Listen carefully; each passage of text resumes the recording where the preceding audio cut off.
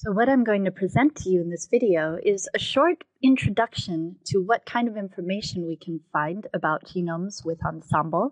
And after that, I'm going to go through some specific demos. I'm going to look at sequence variation for a gene, structural variation like copy number variation for a region, how to convert older coordinates, for example, if you have data on an older genome assembly or an older genome sequence, how to update that. Also, how to blast a sequence if maybe you're not sure which gene it is. So what information about a gene can I find, first of all? So the Genome Browser is trying to be an integration point. So there are over 100 databases of biological information out there. And what we're trying to do is provide you a quick and easy way to go to a specific region or a specific gene and find out more information. For example, you can view splice variants, the proteins, the non-coding RNAs in a region. You can look at sequence variation, so short sequence variation like SNPs or indels, insertion deletions, or maybe structural variation like copy number variation. You might want to look at the whole genome alignments or a protein tree. Maybe you're interested in gene regulation, and we have some information that can point to those sequences. And finally, you might have your own data that you want to view compared with the rest of this information. So there are three major genome browsers in the world for multi-species browsing: the Ensembl Genome Browser, NCBI Map Viewer, and the UCSC Genome Browser. We know that Ensembl is used worldwide, so our top users, our top 10 users, include the UK, the US, Canada, China, Japan, and more of the countries in Europe. And looking at our gene set and where that's from, all of our transcripts go back to a protein or a cDNA or mRNA sequence, and most of these are found in UniProt knowledge base or NCBI reference sequence set. So just mentioning what manual curation is, that's really looking at each protein in this case, for example in SwissProt, on a case-by-case basis, and experts really look at that protein, look back at the literature, and decide if that protein looks like a real sequence or not, a really expressed protein or not. So if it is manually curated, then it's in the SwissProt set. Tremble is just all the sequences in Ensembl bank that have been translated. So there you will get some hypothetical proteins which have yet to be reviewed. CCDS is the consensus coding sequence set, and it's a set of sequences that have been agreed upon between EBI, Wellcome Trust Sanger Institute, NCBI, and UCSC. And the idea is if you see a CCDS ID for a transcript, you can feel pretty sure about that coding sequence. So you can see we've got an increasing number now. We've got 26,000 or more human coding sequences in the set, and also over 22,000 in mouse. So in Ensembl, you'll also see Vega Havana annotation. So what is this? Well, this is actually going back to manual curation, where there's a team looking at each gene on a case-by-case basis, so deciding what the splice variants are for each of those genes. This is the Vega Havana group. So Havana is a group at the Sanger that does this. And we can import their transcripts and add them and compare them to our automatic annotation pipeline, which is gene building all at once, which is just taking those sequences from UniProt, from NCBI, RefSeq, and aligning them to the genome. So if you really want to know the highest quality transcripts in Ensembl, you can look for the CCDS, so that's going to be the highest quality coding sequence, and also you can look for the Ensembl Havana merged transcripts. These are our golden transcripts. So these are for human, mouse, and zebrafish. And if you do see a golden transcript, that means that both the Ensembl annotation pipeline and Havana manual curation agree. So all these transcripts will have an Ensembl transcript identifier, that's ENST. Also ENSG is the Ensembl gene identifier. ENSP is a protein identifier, and ENSE is the exon ID. And these are stable, which means that in the future, even though there are updates, you're going to see the same gene ID.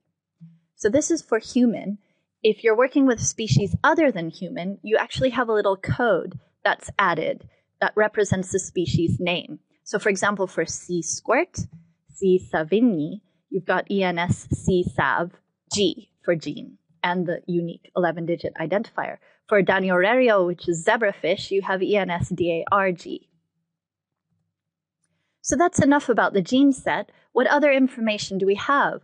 Well, we have comparative analysis. At the time of this video, we're on release or version 64 of Ensembl, and there are 57 species. And in fact, all the homologs are determined using these 57 species. And you can also see whole genome alignments. Variation and also sequences that may be involved in gene regulation are available.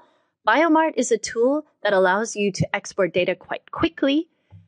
We also have a lot of external data in the browser that we're using DAS, which is a shared format or a platform to view this external data. If you do know Perl, you can access the database programmatically, and everything we have is open source, meaning you can access it freely. So let's delve a little bit deeper into sequence variation.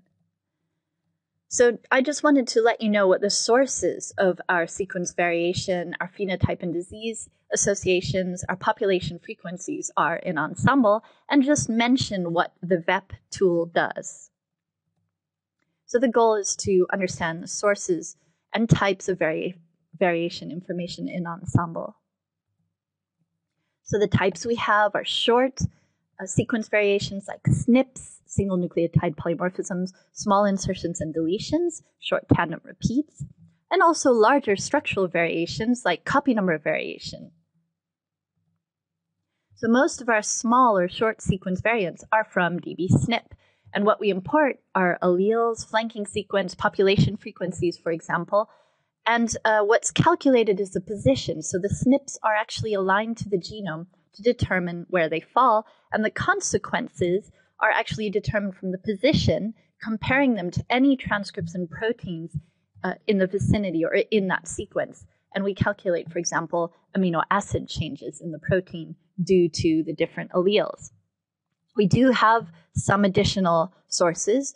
For example, for human, we've got structural variation from DGVA, microarray data as well, human gene mutation database variations, and cosmic. So I'm going to show you these displays, but just so you have an overview, you can view variations on the sequence in several different views, including the gene tab sequence view, the transcript tab cDNA view, where you've got the amino acids highlighted in red if there's another possible amino acid there at that position, and transcript exon view. Structural variation has its own page. If you go to a gene tab, and we will do this in demo 1, you can actually see a list of the, for example, copy number variations in that region. So maybe you're not interested in the gene per se, but a whole region, and that's fine. We can go to the location tab.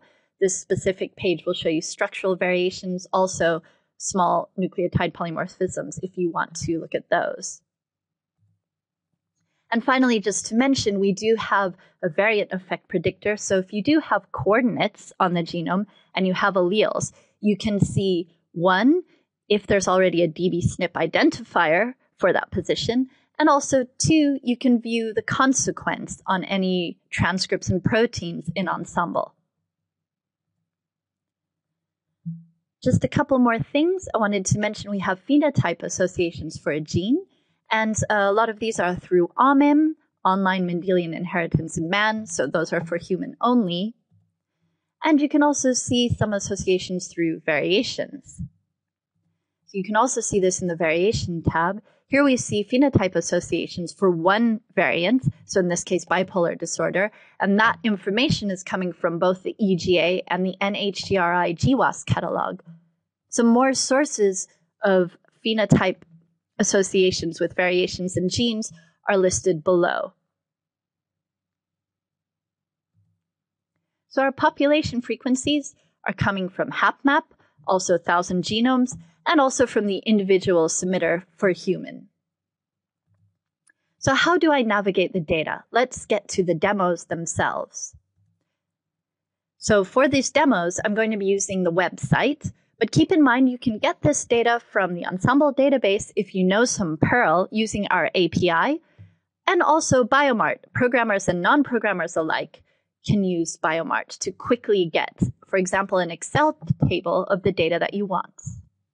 So you can find help and information on our tutorials page. You can email our help desk. We really welcome comments and questions, and we'll try to get back to you within 24 hours.